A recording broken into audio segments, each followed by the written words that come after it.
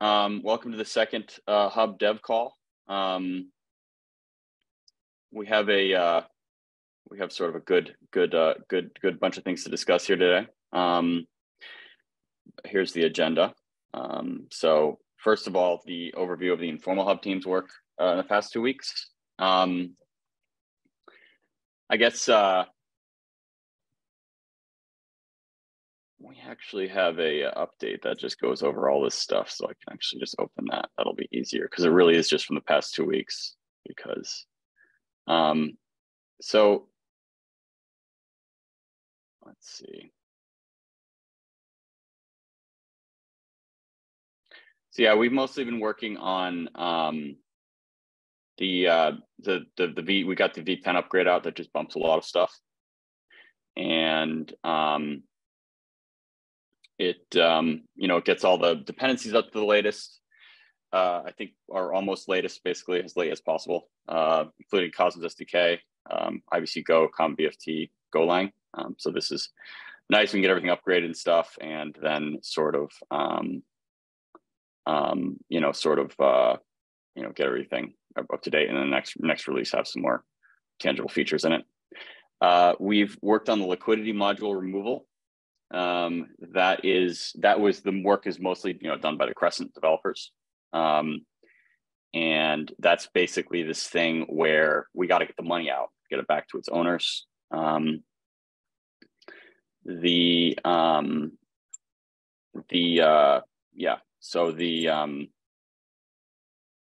They have written migrations, mostly Dongsam from Crescent, which basically will take, I think 99% of the locked up funds are able to be transferred directly back to their owners.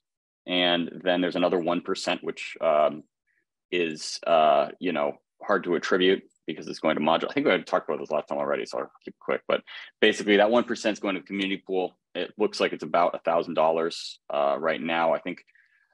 Oh, actually, Milan, did we update that number? Because it changes, and the Crescent devs actually put together a whole script to calculate it. Is it still around $1,000, or has it changed to something a little bit less or more? I didn't change it recently. Last time I talked to Simon was that it was 150K, and that's what's in the proposal. Got it. Okay, cool. So the total amount's 150K. The stuff that has to go to the community pool is about 1% of that. So it's about $1,500, I believe. So we've also been working on CometMock, and CometMock is basically it stubs out. It's very cool. It stubs out Comet for end-to-end tests. So what that does is it makes it so that the end-to-end tests can be deterministic, and it allows you to do stuff like telling, having a network that's effectively a lot like a real, very close to a real Cosmos network, and then being able to tell it stuff like and taking real transactions, everything, pretty much. Obviously not completely accurate. You need to have the real thing have fully accurate scenario. But what it lets you do is do stuff like tell it to advance a block, tell it that time has advanced. You can make it run really fast. You can make it run, a ton of blocks in a few seconds if you want. And there's still some stuff to figure out there. There are slowdowns which still make it they don't actually make it that much faster, because there's something, I think, in the CLI layer that makes it slow. But basically that's hopefully going to really speed up our end-to-end tests and make them more deterministic as well. So it's pretty exciting. And then it will also be a good tool for any team who uses Cosmos at some point. We've been supporting Stride team. So the Stride team just got their governance proposals out for their consumer chain and their liquidity stuff. And we've been sort of working. This has also been ongoing, obviously, for several months, but we've gotten the sovereign and consumer code pretty much finished up, and Uda is going to be able to share more about that as well, and kind of gotten things to more or less finalized state. There's still a little bit of work that needs to be done in their consumer chain proposal. They don't have the exact binary hash, actually. That doesn't create an issue technically, but yeah, so basically they need to get the V3 release of Interchain Security integrated, which contains the 47 upgrade. 47 upgrade, thanks to Notional and a tiny pull request from All in Bits, we upgraded to 47. So that's what's going in Interchain Security V3. We've discussed that previously as well, because that's obviously work that's been ongoing for a couple of months. And then the Interchain Security V2 is just basically consolidating all the fixes that have taken place since we launched Interchain Security, and that basically is just a release. So it releases, there's stuff like soft opt-outs and bug fixes, just various things. It's getting released. It's release domain.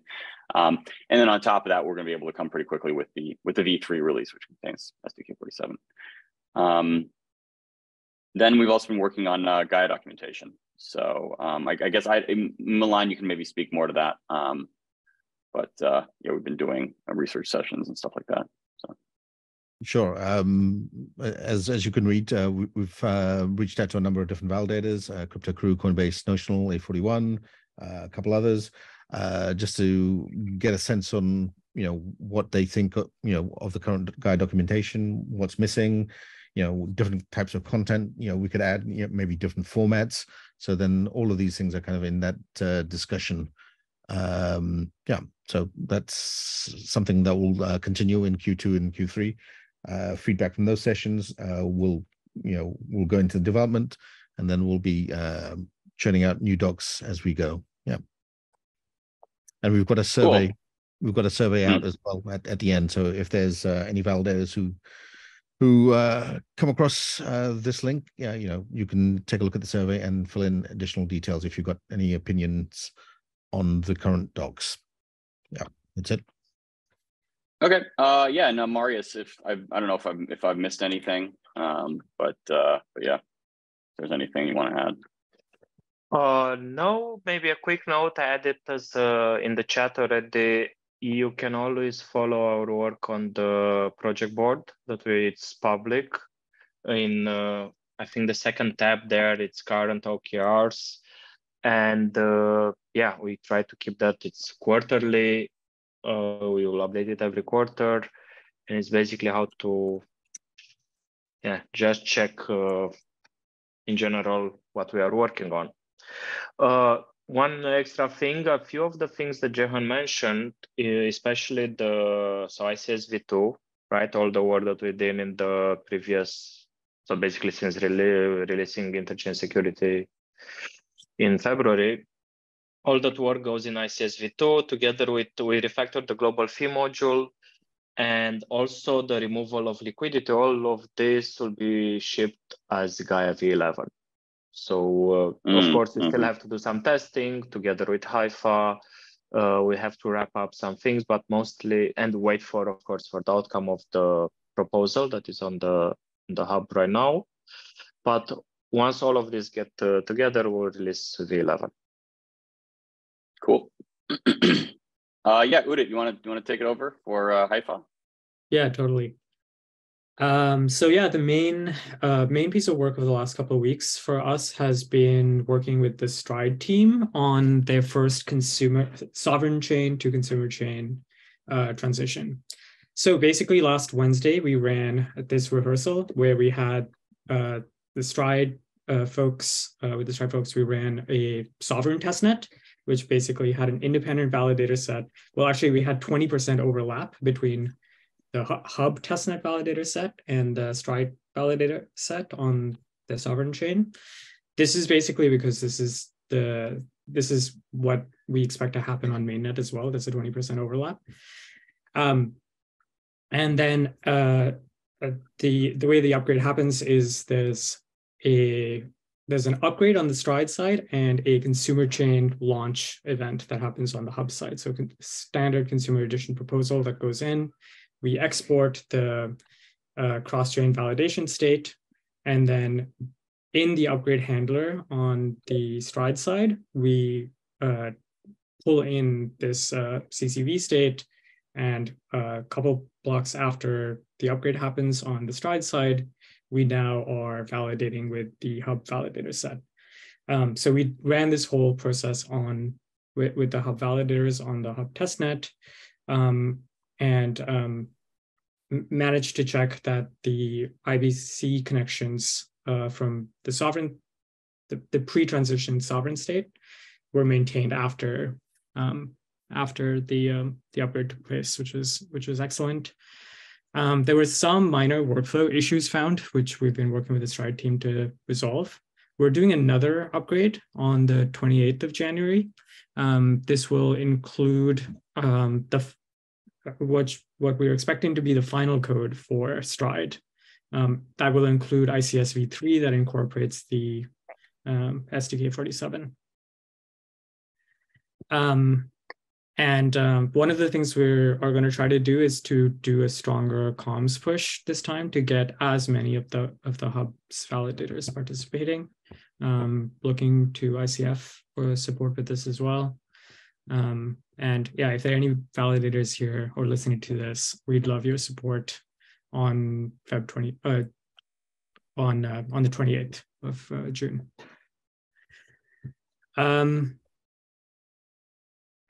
And other than that, today we also did the Pion 1 upgrade, which is Neutron's persistent testnet, was upgraded as part of our weekly Testnet Wednesdays program. And thankfully it was successful. We were anticipating some potential issues there because there was previously there had been some state corruption issues with that testnet. We are seeing some performance issues on the Neutron testnets, and I think Jahan is going to talk about this a little bit more later in the call. I think we're seeing these in mainnet as well.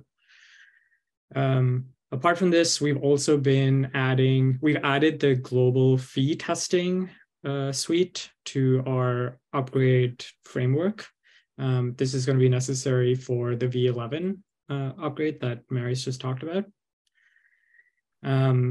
Next week, we have already started planning a duality upgrade, which is going to happen on the persistent testnet, and the second rehearsal for Stride sovereign to consumer. That's going to happen on the 28th.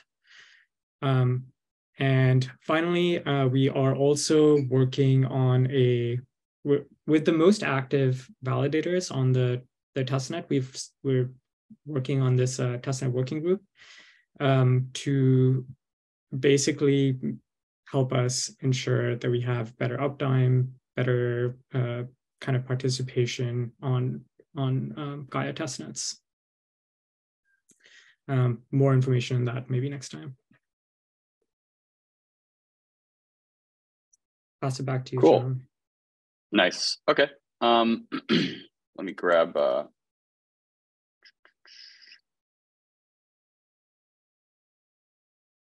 on. Grabbing the roadmap to prepare for that.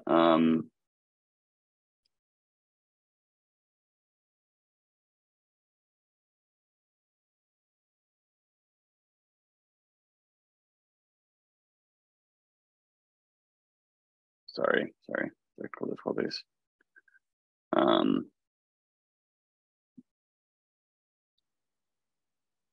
Okay. Go back to sharing. Cool. You guys see everything?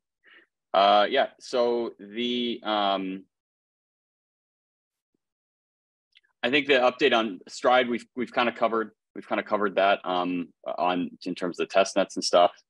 Yeah, just to recap, the props they have out, which went out yesterday morning. One is the consumer chain prop, and another one is a community pool spend prop. The community pool spend prop will go into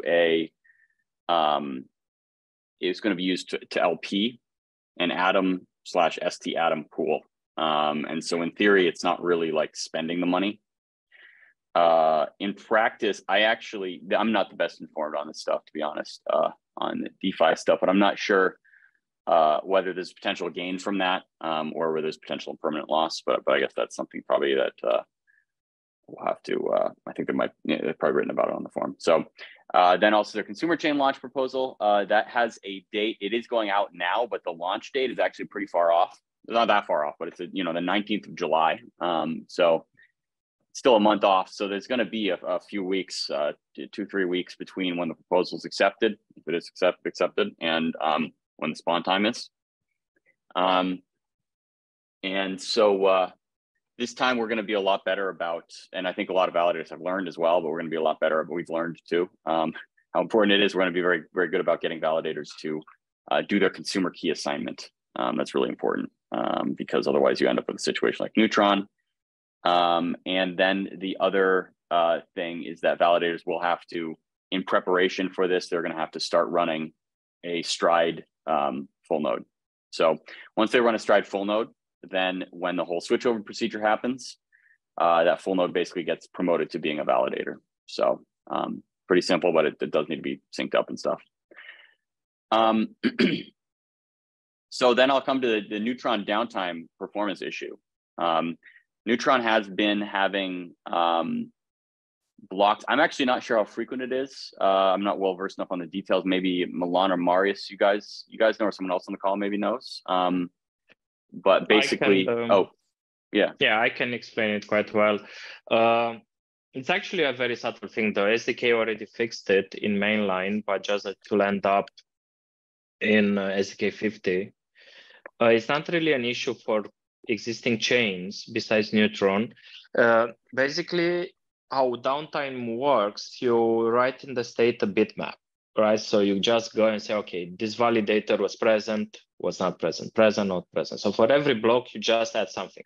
But it's not really a bitmap, right? It's actually, you just write a key for each entry, right, in the bitmap, which is not efficient. But it wasn't a problem until now because downtime is not really a thing in Cosmos to make it a problem. And afterwards, of course, it's a cyclic one, so you can just rewrite it. Now, in the case of Neutron, we have the soft opt-out that we didn't want to touch the SDK code, so we implemented just on the Interchain Security code. So we didn't touch any of this code, right? So what happens now? Neutron has, I think, a window of 30,000 blocks, which means that they basically write 30,000 entries. Here they give an example for this of 32,000, so it's similar. So they write 30,000 entries, and that when the validator actually goes down, you clear that entire set, which means that you go through those entire keys and you clear the values, which is, yeah, you iterate over 30,000 entries in a key value store in an end block, or no, actually it's in a big M block. And for Neutron, actually, that's very often because you have a bunch of validators that are allowed to be down because of the soft opt-out. So those validators will not be jailed. So that means that, again, every 30,000 blocks, they will go through the same thing. For the last 5% of the voting power, they will iterate over this entire 30,000. And for each validator, you go over other 30,000. And the worst part in this is that the bottom 5%, if you look at voting powers, there are quite a few validators. There are not just one or two. So this is the issue in a nutshell. There are two ways to. I'm not sure about that, Jacob. I think so. They fixed it in 50. So this thing is in main, and it's also backported to the 50 branch. I talked already with Marco, and they will not backport it to 47 because it's state machine breaking. And it's not really it's a refactor, as you can see from the PR's name. It's a refactor that is breaking state. The go one level down. So if you go one level down, the IAVL fast node, it doesn't actually cure the need for the iterators that's causing the performance problem, but it makes the iterations they do way, way faster. That's actually why it was built. If you go back in time, you may remember a time when Osmosis Apox took 20 minutes a shot. The reason for that was actually iterating through the locks and then calculating the rewards. It was a very, very similar situation. So every day there was this one block that would take over 20 minutes to process. The medium length version of, there were kind of like two solutions. One, our original validator was like magically immune to this, and I couldn't figure out for the longest time why. It turned out that that computer, which I had originally built to be a Filecoin plotter, that means it had really, really fast hard drives, really crazy fast, right? So the reason that we would complete that block like in a minute, whereas everybody else was taking 20 minutes, was just the amount of IOPS that the machine could process. And then, so that was kind of like problem identification, step one. And problem identification, well, problem solution was actually this IAVL fast node change, which dramatically speeds up iterators. So what's required to implement that? Because the situation right now is we have this fix, but it's not in 47. The SDK team doesn't want to put it in 47, it seems. No, but so if I understood from what Jacob was saying, this is fixed in 46 and 47, right? That's Not absolutely this, correct. What you're saying. Okay. Okay. Yep. So what so wait. So do, would it require nothing more than just using 47 is what you're saying, Jacob? Or is there something else that needs some other dependency that needs to be changed? You're correct. 47 would fix it. Also, if we wanted to make another point release on 10, it could fix it. Do you remember, Jihan?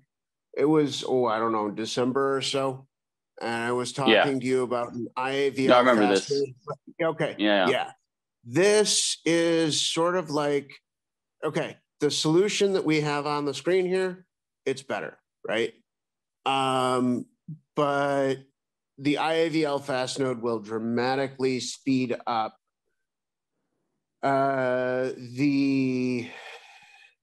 this would get dramatically better. Many times. So if you just need 47, we should have ICS v3 with 47 in it out on, I don't know if it's still Friday, Marius, but relatively soon, and Neutron should be able to upgrade to that version of ICS, and then we can see what happens. Let's not jump the gun. So I wouldn't. Of course, Neutron can upgrade to that. Maybe it's even better. But upgrading and we'll see how it runs. Upgrading their entire chain to 47 may take a bit. The other thing that we can do is to do it in the testnet, right? So once they upgrade the chain to 47 and to be able to use Interchain Security on 47, Udi, do you think it's possible to try to reproduce this does behavior? This happen in the testnets? It is happening in testnets. It is? Okay, awesome. Yeah, we're seeing some performance issues in the testnet. Okay, so then we can try in the testnet to check if the problem will go away or will be much less at least. Yeah, we can do that.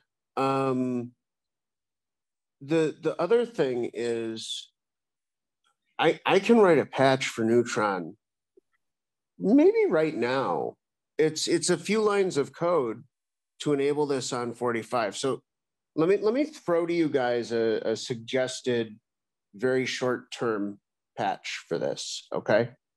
First of all, IAVL fast node, you should, this does not always work, so I'm gonna write it, I'm gonna test it on a non-validating node first.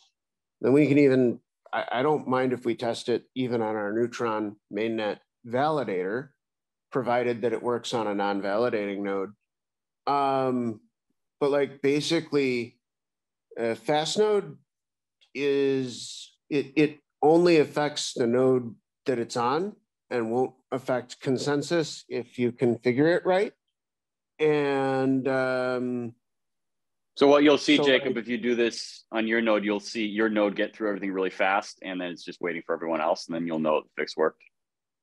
Yeah. Well, there's that, but also because the issue is these iterators, my confidence level is really, really high that Fastnode, I think over 10x. I don't want to like overstate it, like minimum 2x though, faster with the iterators, and is, I'd say, the fastest solution we've got. So is this consensus breaking using this fast node? If you did the thing you're talking about, 45.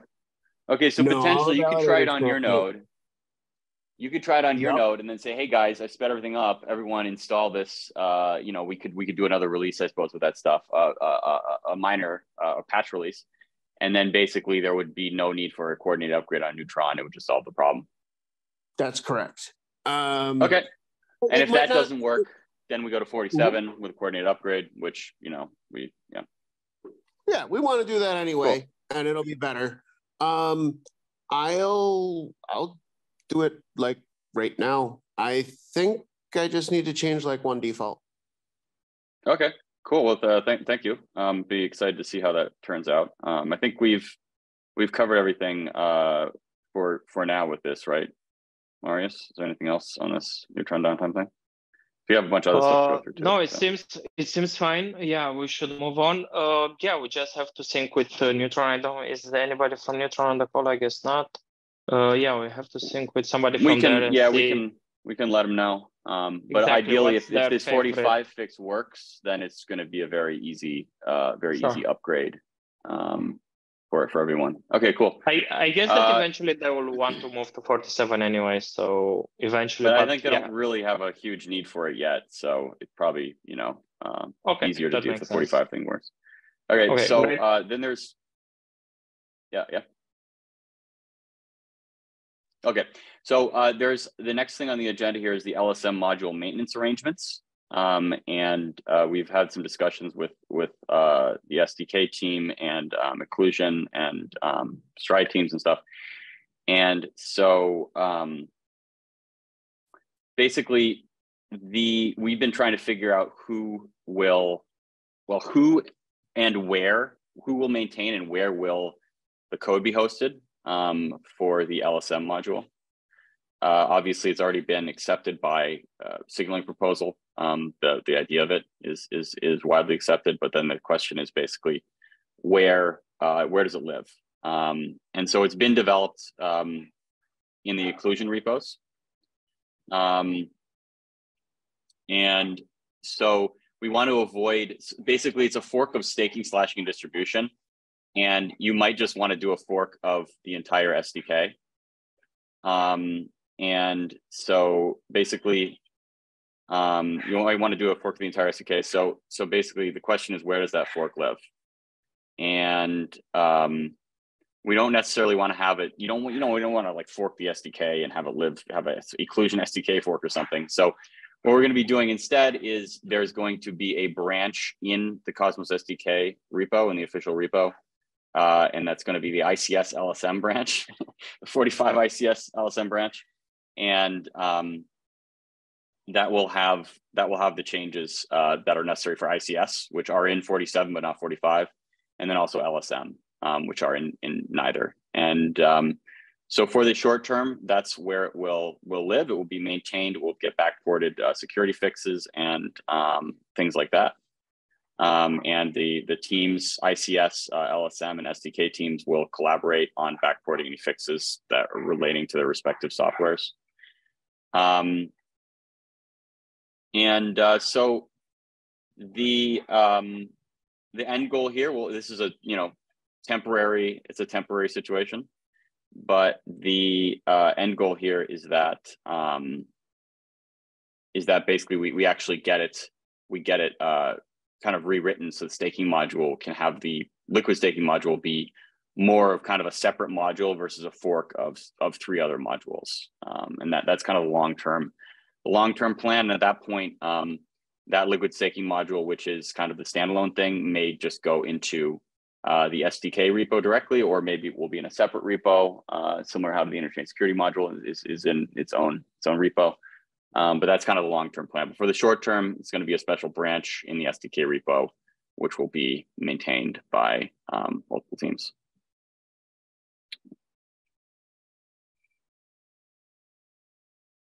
Are there any questions about that plan?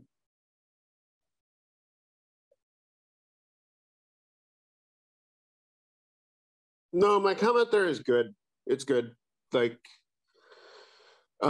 P-Stake had been telling us that it was pretty challenging to deal with like the splices, those replacements. I agree with P-Stake on that. It was, so here's our LSM experience. It was tough to get IBC working. We eventually did, but like that required a lot of fiddling. It was tough to, and then CosmWasm. It also required its own set of fiddling with the LSM. And those changes, so you know, those have now been merged. So like the changes to support IBC and WASM, they're in LSM now. Far as I know, there are not additional incompatibilities. But I like the plan because really just putting those directly in the SDK until we have the SDK fully modularized is going to be the best and most viable path.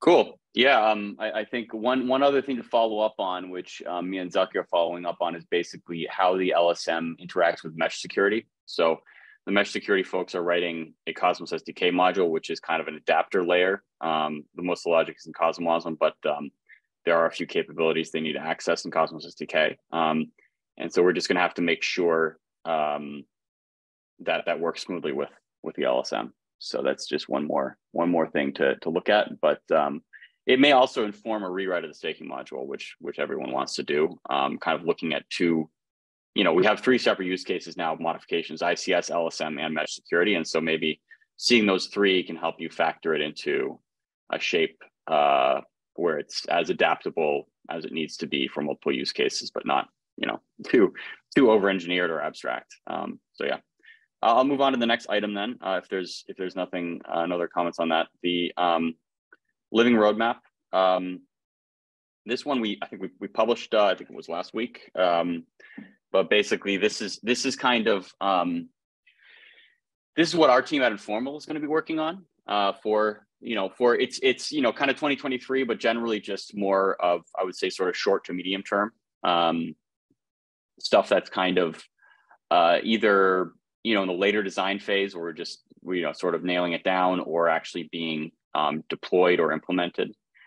So we don't have stuff that are early ideas that are still just ideas or very early specifications, and we also will remove stuff we've completed from it, and then also we don't have stuff that's being done by teams outside of Informal in this roadmap. There may be there may be a call for some kind of roadmap that's a big roadmap of all teams, but this one for now is not that, to keep it simple. So basically, I'll go over the major sections, I guess, where we have 20 more minutes here. So one of them is replicated security improvements.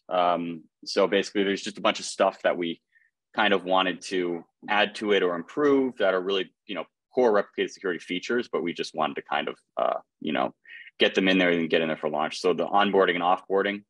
The onboarding is, currently in almost ready to deploy. We'll see how it goes in July 19th. And then offboarding, it's kind of the same. Obviously, nobody's wanted offboarding yet. But basically, that's, it's a similar, it will definitely be a different process and different code, but it's similar in some ways. So that's to let consumer chains decide not to be consumer chains anymore, smoothly go to their own validator set without breaking IBC for them. Then cryptographic verification of equivocation evidence. That's another thing that's been in progress for a while. We've had it sort of open for a while. We've been dealing with more urgent things, but this basically will allow, the first version will allow the hub to verify light client attack evidence from consumer chains, and then we'll do something which will also allow it to verify double signing evidence. And that will allow us to completely get rid of the slashing the slash packets that we have right now that are governance gated. We'll just get rid of it completely, and it will just be verified right on the hub. This will also be useful for mesh security. Mesh security wants to do it this way too, so we'll be able to give them access to this functionality for mesh security. Cryptographic verification of downtime. We've actually ended up deciding that it may be better for the short term to just improve the throttle. So we have a thing that doesn't let consumer chains send too many jailing packets at once. And probably for the short term, just making that a little bit better will probably be better than trying to get into the cryptographic verification of downtime, which is a pretty tough problem. So I may actually have to go. It's a good reminder. I should probably change this roadmap a little bit now, because there's a living roadmap, and kind of update it with our current plans. So I guess I don't have to get into details on this unless someone's interested, but this will make it so that consumer chains are basically like almost trustless. Also on the trustless consumer chain thing, like these things here, these are both kind of related to trustless consumer chains. There's also many places in the code where a consumer chain could cause a DOS, and that fits within the, not many places, but a few, that fits within the kind of security model we have right now. But once we're trying to shoot for a trustless security model, we're going to also want to remove the ability for them to do that. And that's just some tweaking stuff, how things are stored, putting limits in place and things like that. But once we do that, it should be pretty, like a consumer chain, even if it tried to attack the hub by sending a crap load of jailing packets at once, not only will that not succeed in bringing down the hub, it will also just stopping that consumer chain will basically stop the attack. Well, like the validators have to halt, and that'll take care of it. Halt the consumer chain. And then epochs. This one still, I don't think we've really done a huge amount of research into this yet, but we may want to make it so you don't have to have a packet every single block. It's not every single block, but it's almost every block, and that's pretty wasteful. So we're going to try to make it so that maybe it's a packet every hour. I don't know, every day. I'm not sure exactly how what the frequency would be, honestly, but a lot of the code actually was written for an epoch-based model. We try to keep it open to working that way, but probably once we change that, it will break some things.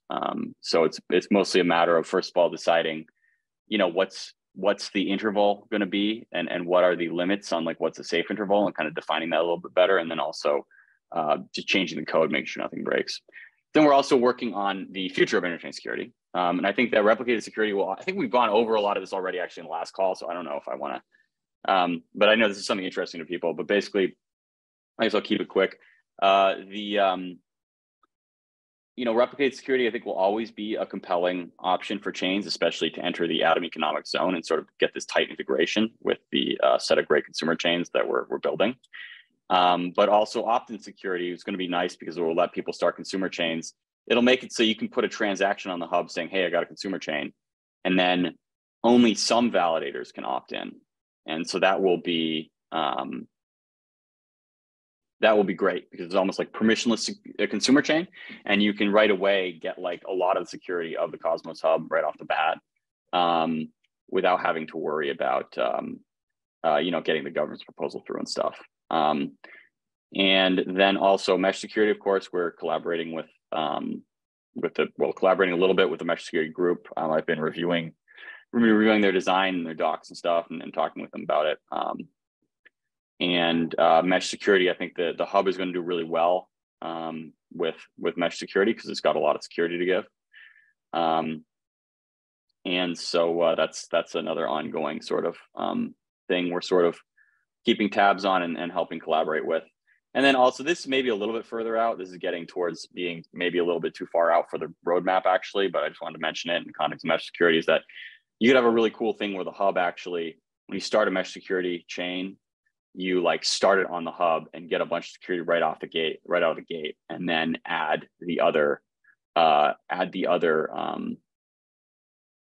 mesh security chains to it, and sort of through that make it kind of like you have a launch platform. You can get launched with pretty good security, and then you can kind of expand from there and make it kind of a good user experience for teams launching chains. But that's still pretty far out. So I think that's our living roadmap right now, and we're going to keep we're going to keep updating it. The goal is for it not to be kind of like a thing where we're saying like, this is what's going to happen when, you know, and then on like February 25th, mesh security is going to come out or whatever, you know, like it's more just like, here's what's on our plate right now. And we'll just update it as we go.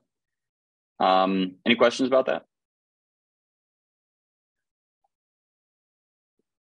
No, but I have actually 2 compliments. So I spoke with the Stride team about basically, guys, like I put up the governance proposals, and so I called Aiden.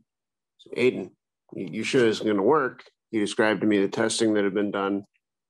Guys, very good.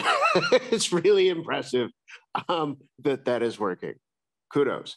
And actually, the other thing, this permissionless.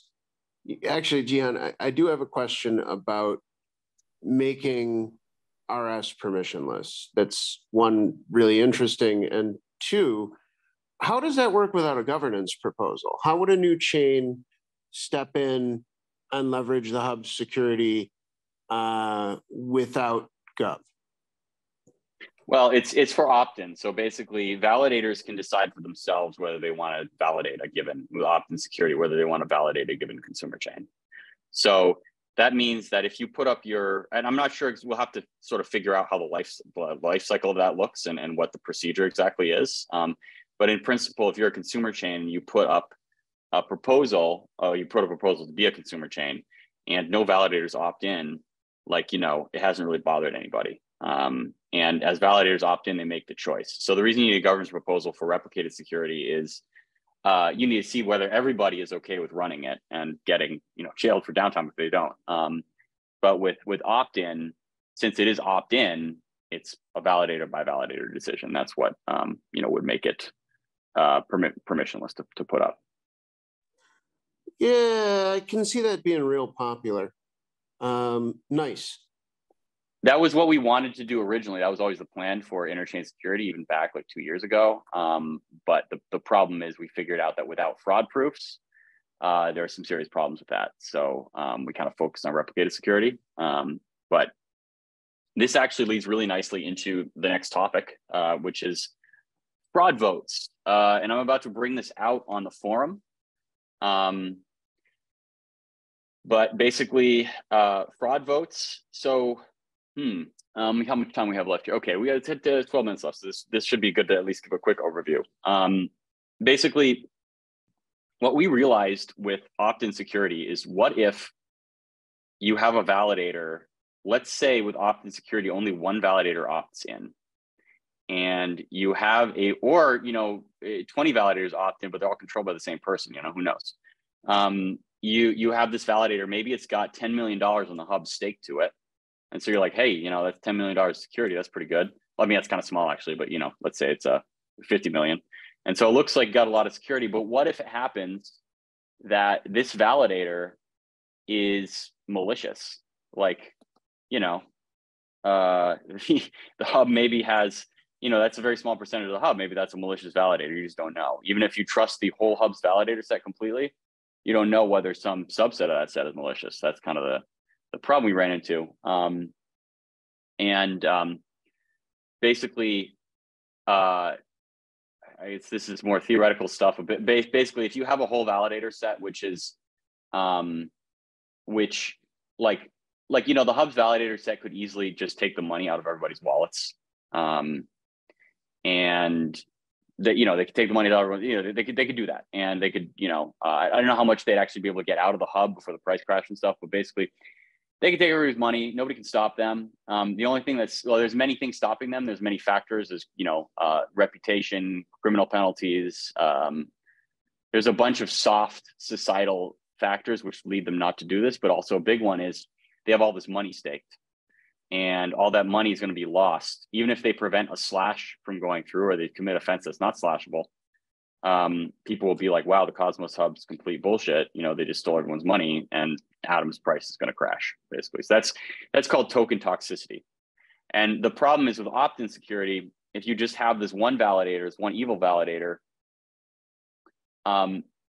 maybe the price doesn't crash, because maybe people just say, oh, it was just that one validator who stole the money, and it was just that one, and so it's not the whole validator set. Atom's still okay. It's too bad about that consumer chain that got robbed, but it's not really Atom's fault. So you have kind of a dispersion of responsibility, and sort of the token toxicity is not really as toxic anymore. And then also there's a factor that really that one validator's actions is then being the consequence of being borne by the whole. Even if it is, the price probably would go down, but it's kind of like you have diffusion of responsibility in opt-in security, which you don't have in replicated security, because replicated security basically has the same exact security as the provider chain, the Cosmos Hub. So I don't know how clear the explanation was. You can read this. I'm going to have this come out really soon for more detail. Mesh security, same thing. I think mesh security is even more diffuse, basically because people might not even consider it really. If some evil delegators on Osmosis do one of these attacks on some small mesh consumer chain, it may not even really be associated to Osmosis that much, because people say, oh, it was those consumer chain validators who did this. The delegators on Osmosis are innocent, So basically that's the problem, is that you're not really, you may be numerically giving it security, but you're not really securing anything. And you are securing against double signing, because you have the double signing verification. So we slash for double signing on the provider chain, but there is no slashing for incorrect execution on the provider chain. So that's the problem. And so what allows you to slash for incorrect execution is fraud proofs, which are also used in rollups. And basically, what that would do is, let's say you have this evil hub validator who steals all the money out of this consumer chain using incorrect execution, aka just literally running the wrong code that takes all the money out of everyone's wallet, basically, not double signing. You have them do this incorrect execution, and now they're not getting slashed on the hub. And basically, they had $50 million in theory at stake, but it wasn't really at stake. So with fraud proofs, you can slash for that.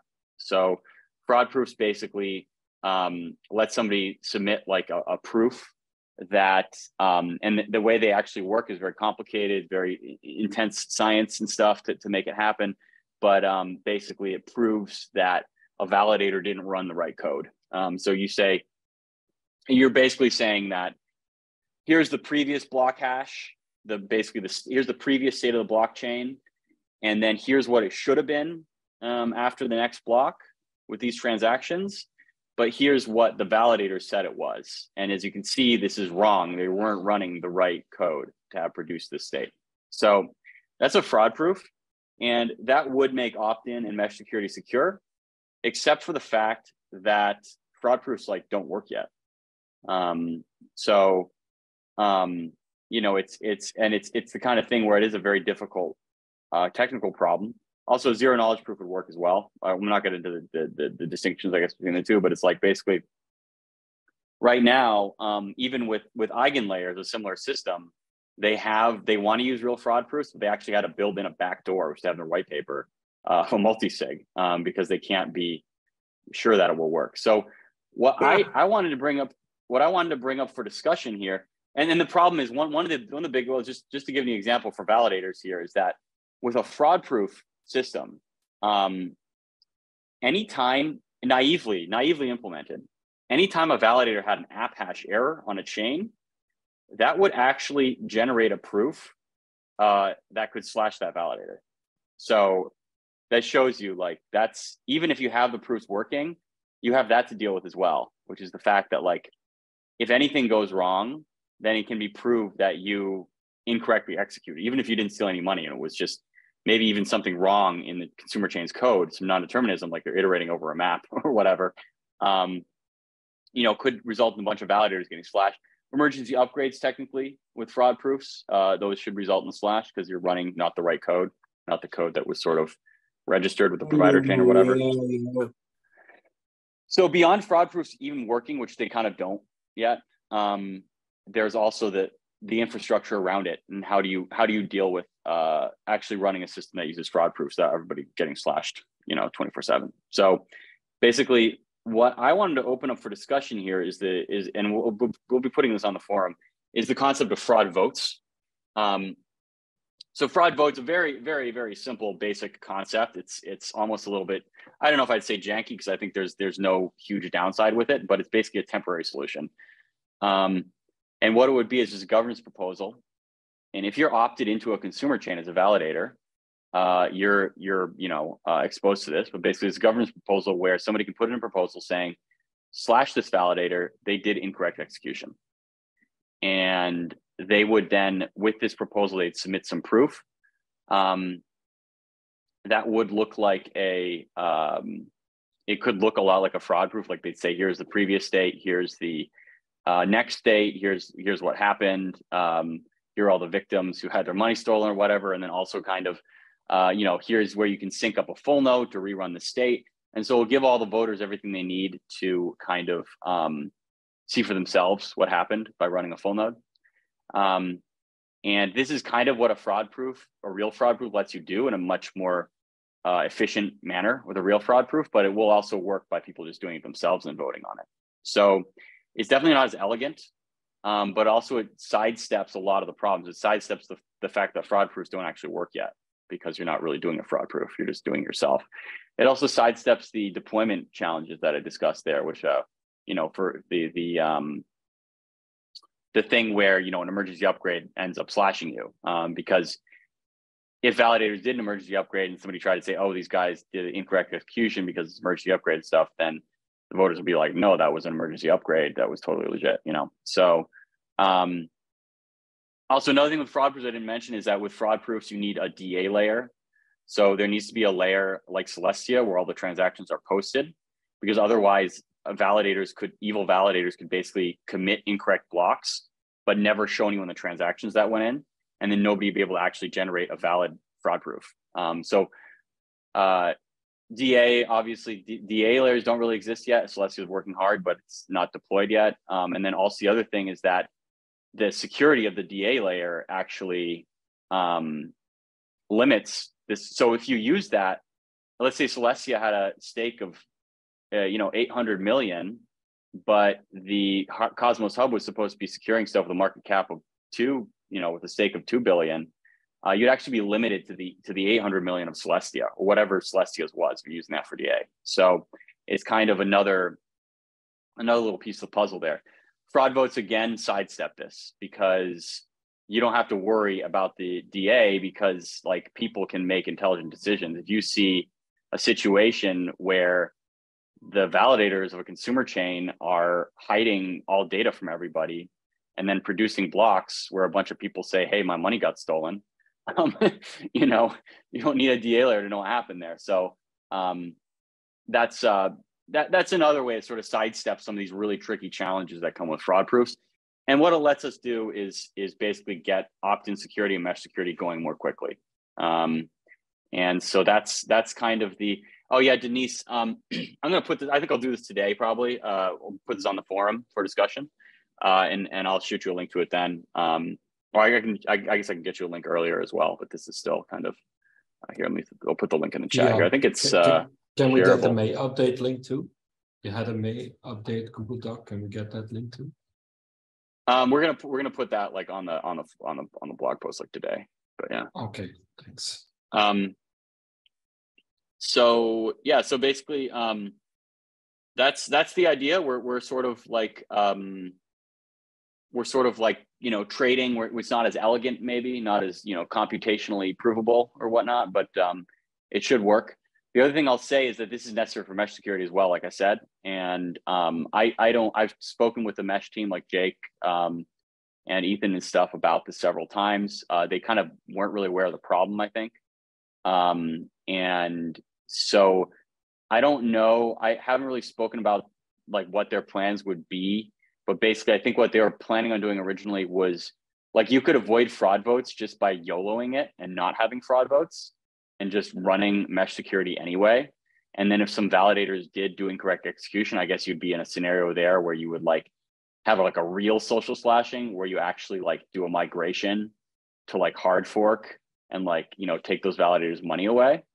But I think that it's better not to depend on stuff like that, because that's a pretty janky scenario to be in. it's better if you're going to rely on this mechanism. It's better to have it be in the official process of how things are supposed to be and work without a hard fork. So basically, I do think that if we don't do this on the hub, I think we'll see, Osmosis, Juno, et cetera, either doing this for mesh security or effectively doing this with hard forks for mesh security. And the hub will be saying, oh no, we don't want to do it. It's not all cool and fraud proofy, but then we'll be sort of left behind. So, that's my opinion, but I'm going to put this up for discussion, and then, we can kind of see from the community what everyone thinks about it. So yeah. One last question. I know we're kind of over time here.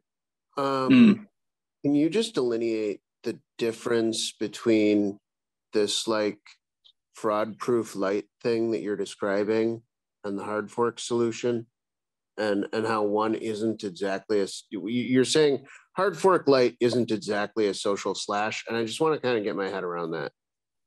Oh, I mean, well, the term social slashing is very, very vaguely defined, actually. So maybe it's not really something to use in a concrete definition. But basically,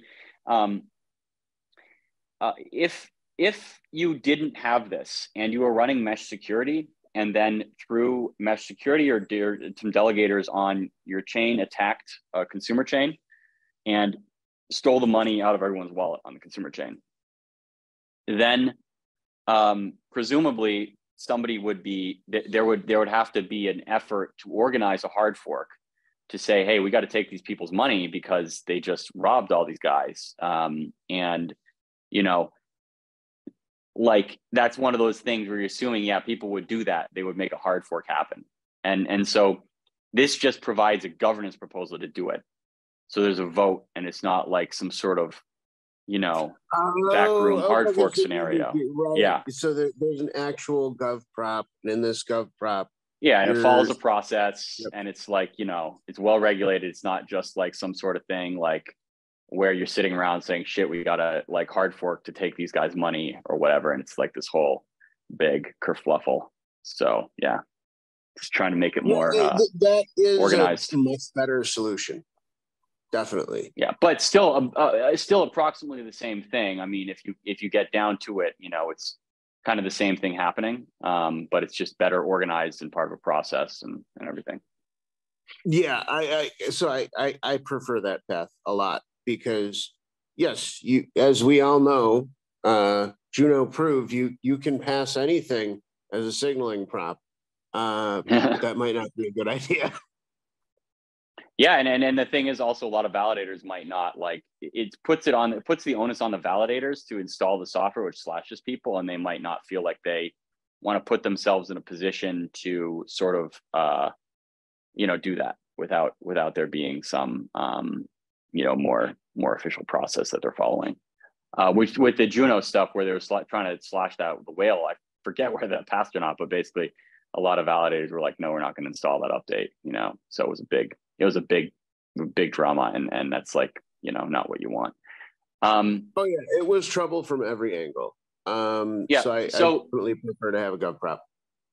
I'll just make one more note. Also, probably this is really quick, but probably these props will go for 1 week only, so that it gets done before. I think it could go either way, but basically you want to be able to kind of get people before they unbond. But I think that's fine. That's maybe a little more nuanced. But with the new SDK stuff, actually, I believe in 47 they now have it so that you can set how long you want the voting period to be when you make the prop, I think. Or in any case, it's more customizable than it was before. So that should help with that. But another thing I want to make the point about is this actually sort of positions us pretty well against Ethereum and EigenLayer, because these guys have to basically, Ethereum has made the explicit design choice that it wants to be governance minimized. And they want to sort of pretend like, they can run the Ethereum chain and not have any opinions about anything.